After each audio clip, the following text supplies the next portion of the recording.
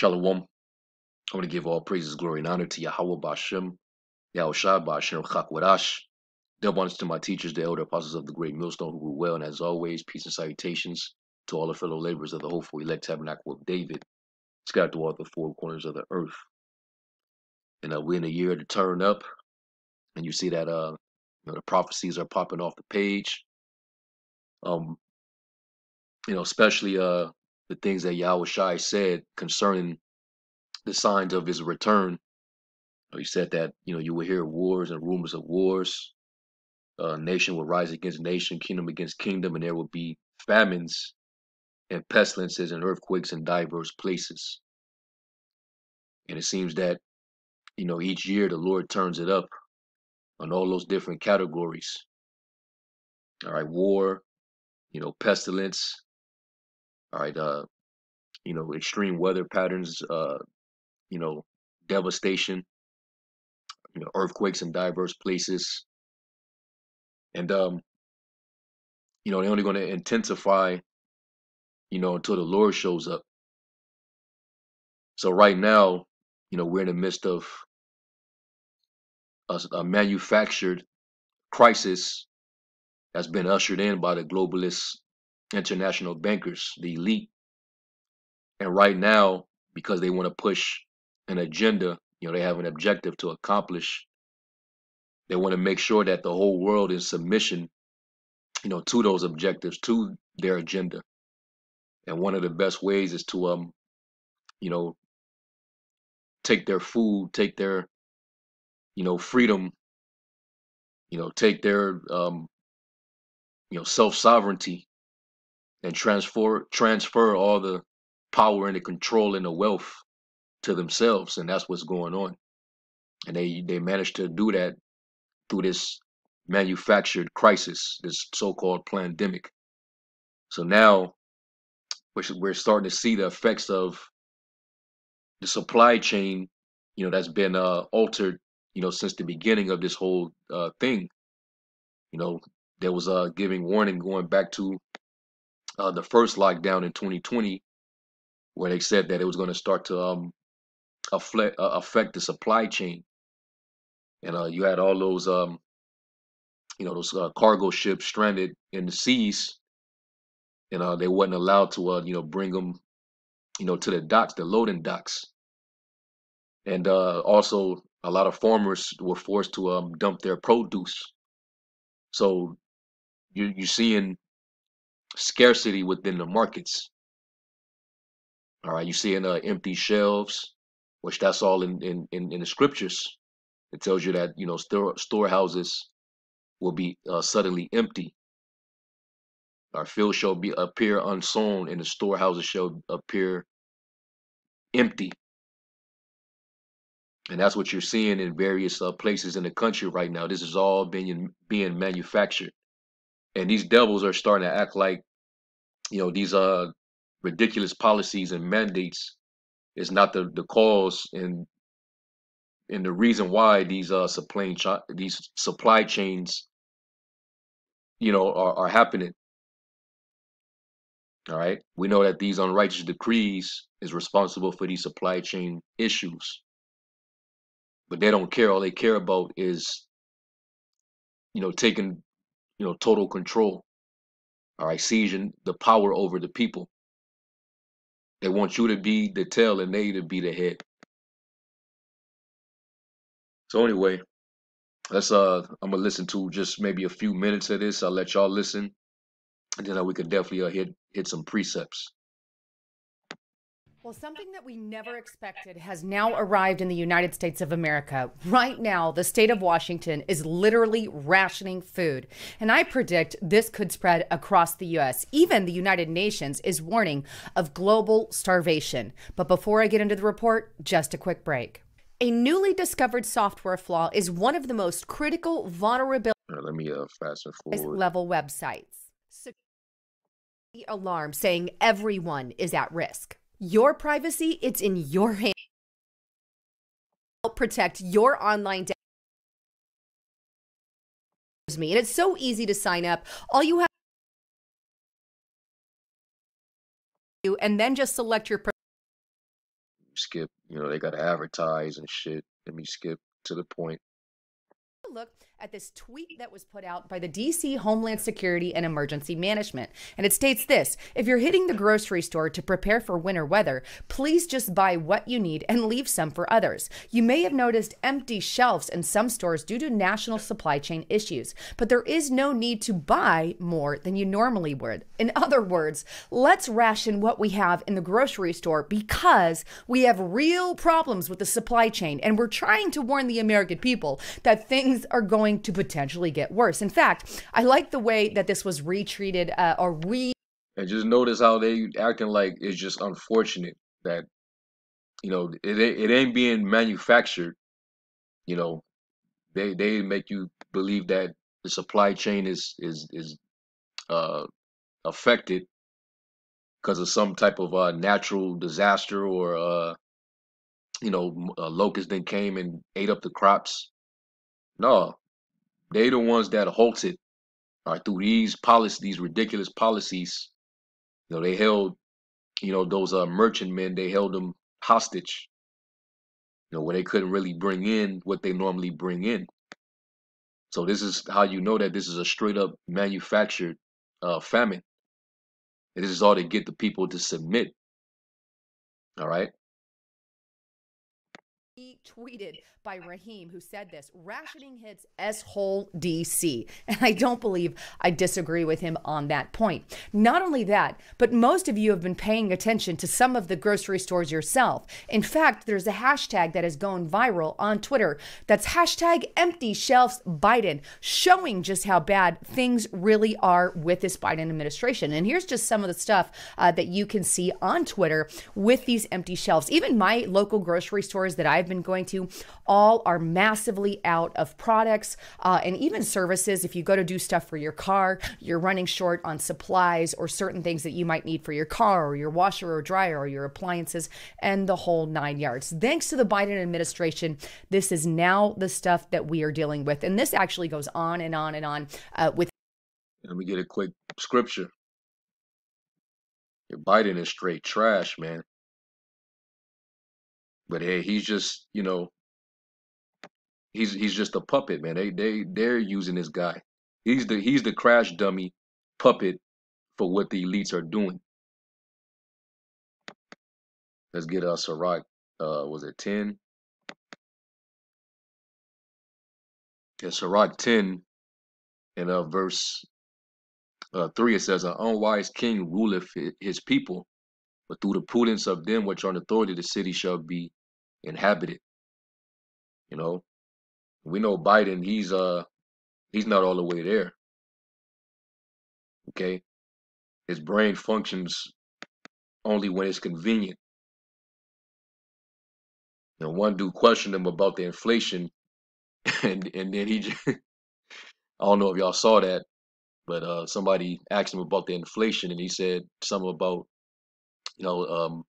inflation is an asset, and then what a dumb son of a bitch, you know. So this guy, he's just but he's the devil though. He think he making progress in his own mind, but he's actually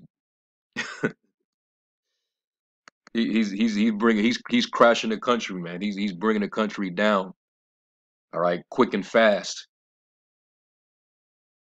So hey, good job, Sleepy Joe. You doing a wonderful work. All right, because this place is on its way out, man. There's no healing of thy bruise. All right, Babylon will not be healed, man. So let's go back.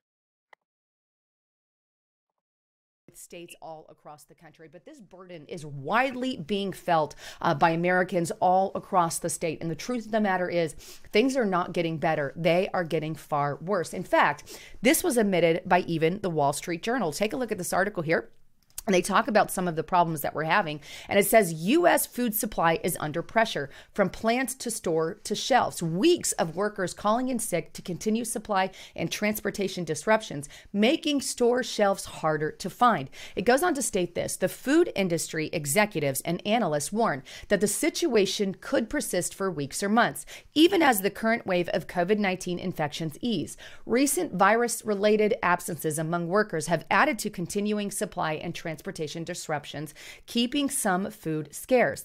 Nearly 2 years ago, the COVID lockdowns drove a surge in grocery store buying that cleared the shelves of products such as meat, baking ingredients, and paper goods. Now, some executives say that supply challenges are worse than ever. The lack of workers leaves a broader range of products in short supply. Food industry executives said, with availability sometimes changing daily. So as you can see, there is a real strain on our food supply, on our products, and there's something that's about to make it a whole lot worse, and that is the fact of farmers having to deal with increased prices from fertilizer. Take a look at this article here. Also on the Wall Street Journal, it says farmers are failing as fertilizer prices drive up cost of food. And it Yep.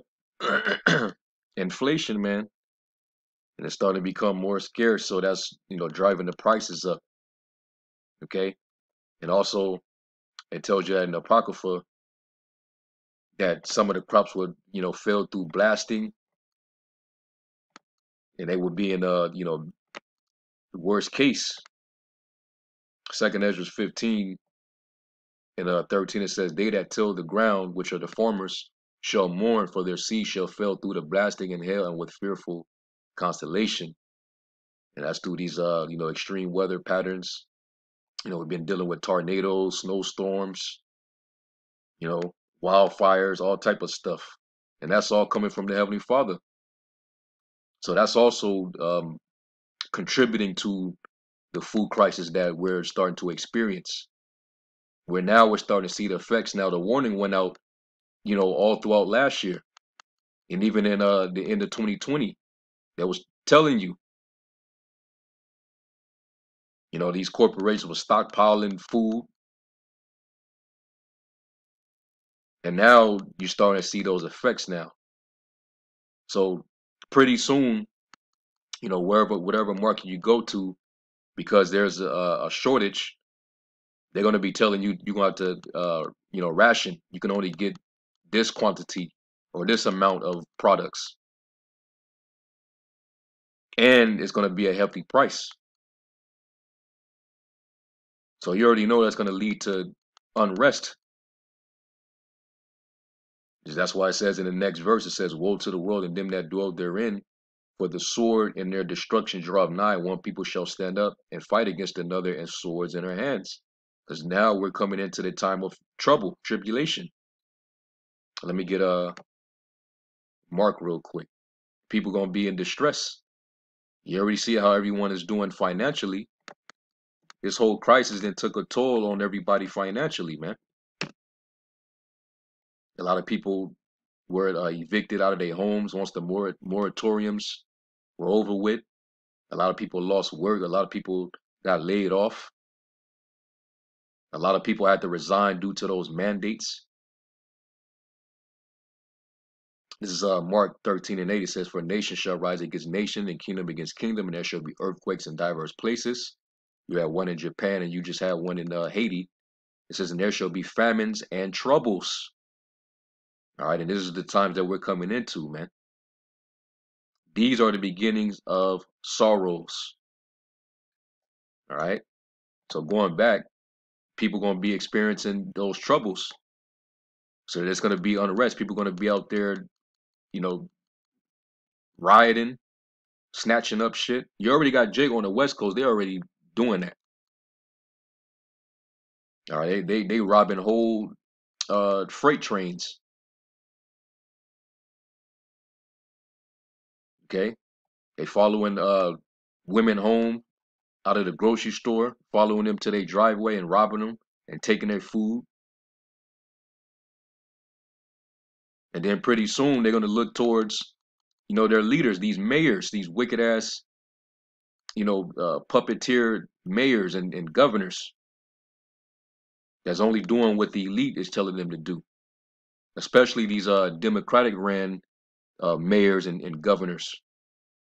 They're tearing it, man. They turning their cities into straight shitholes, man. All right, and uh, the mayor of D.C. He's the one that made the tweet. Okay, that motherfucker is the one that's suggesting that they buy their supplies, but make sure you buy just enough. Don't buy more than you normally would. Leave some for others.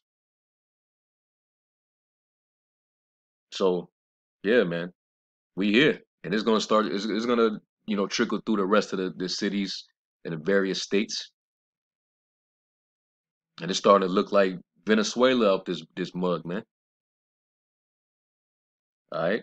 So anyway, um, let's go back to our second edge 15.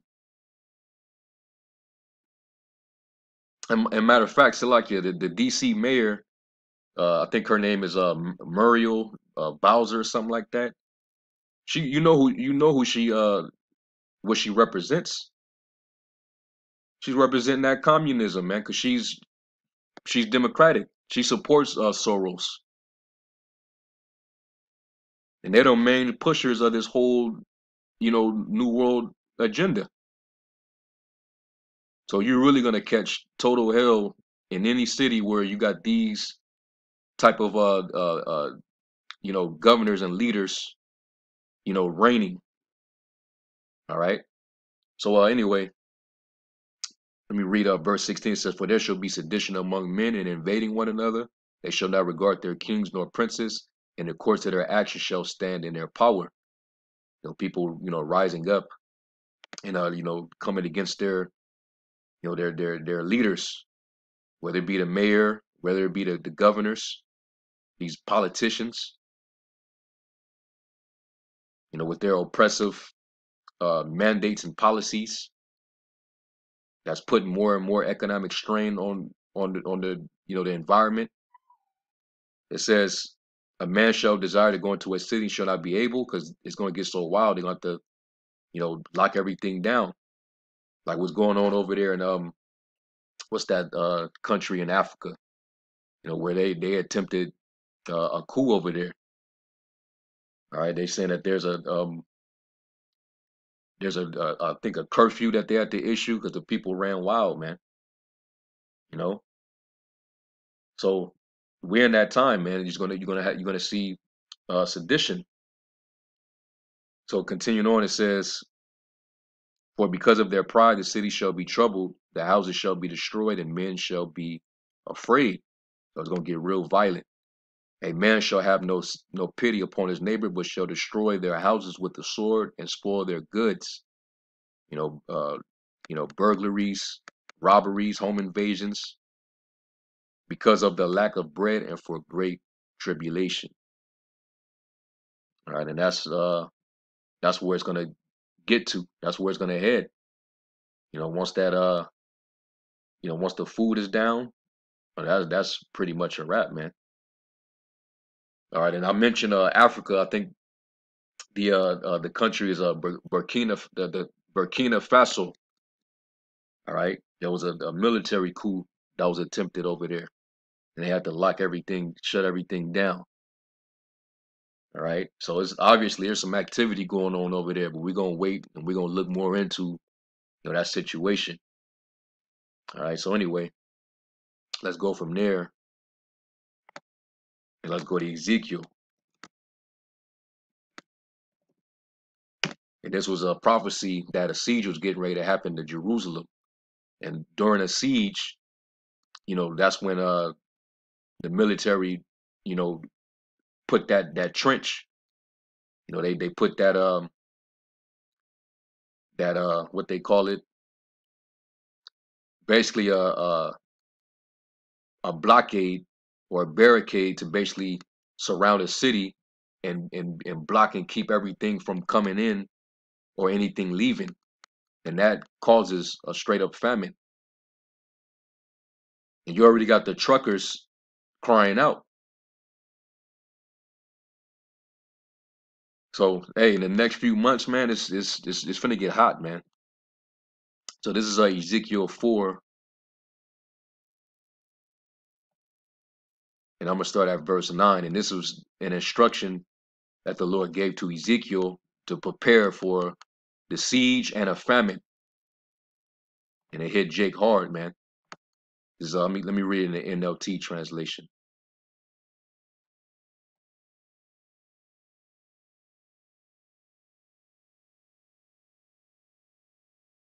It is Ezekiel 4.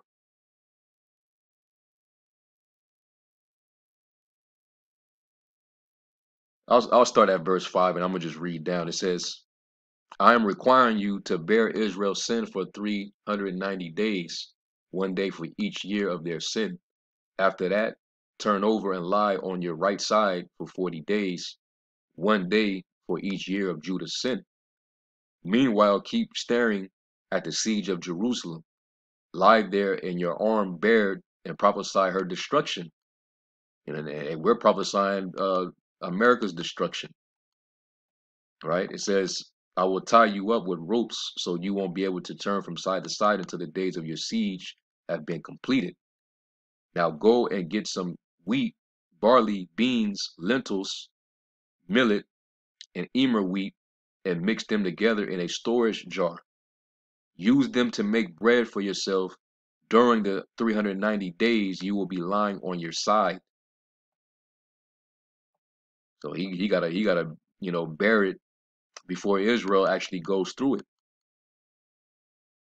It says, ration this out to yourself, 8 ounces of food for each day, and eat it at set times.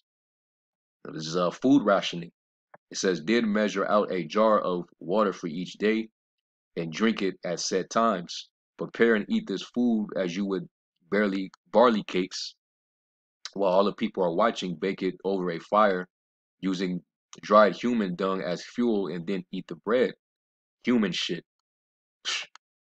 Then the Lord said, this is how Israel will eat defiled bread in the Gentile lands to which I will banish them. And the food we eat right now is totally defiled. All type of meats getting recalled because it's contaminated. All type of bacterias and outbreaks. You got pesticides on a lot of your vegetables and fruits. A lot of genetically spliced you know fruits and veggies. This is all messed up. That's why, hey, this devil got to go, man. It says, then I said, O sovereign Lord, must I be defiled by using human dung? For I have never been defiled before. For the time I was a child until now, I have never eaten any animal that died of sickness or was killed by other animals. I have never eaten any meat forbidden by the law.